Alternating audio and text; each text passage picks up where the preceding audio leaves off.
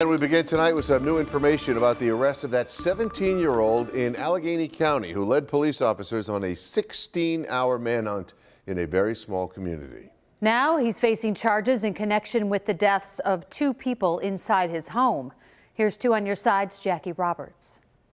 17-year-old William Larson Jr. remains in custody, now charged with second-degree murder and first-degree manslaughter in connection to 2 suspicious deaths. I think the evidence must be strong because it came within quick succession to the crime. Thursday morning, crews responded to a house fire on Courtney Hollow Road in Clarksville.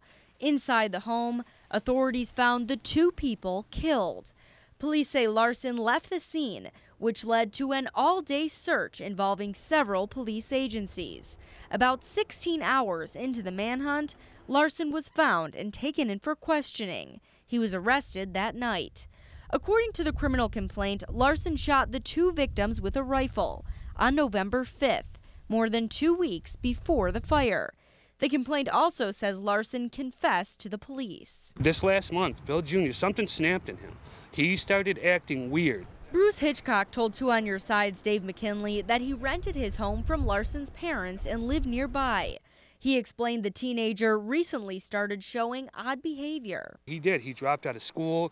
He started staying up all night. He started sleeping in their vehicles out in the driveways instead of in the house. The victims have not yet been identified, and Larson is being held in a youth facility in Erie County. Could his age play a role in this at all? Is there any chance he could be tried as a juvenile in this?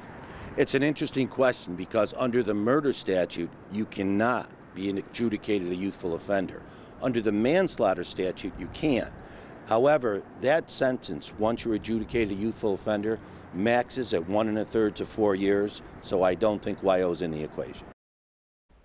If convicted, that second-degree murder charge carries a maximum sentence of life in prison. Jackie Roberts, Channel 2 News.